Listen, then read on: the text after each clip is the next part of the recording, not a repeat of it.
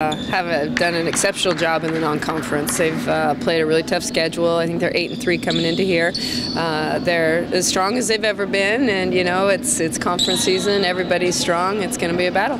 Alexi, you know, is just an outstanding player, and Melina is an outstanding player. And I think they're both seniors. They've both played a lot of minutes in this conference, and they're both playing very, very well right now. So, you know, I expect that to be a great matchup to watch, and you know, I think it's one of those things that it's going to be a battle for every possession, and it's those, you know, who can stay out of foul trouble and people who can get their teammates open and get them the ball, and so I expect it'll be a great matchup.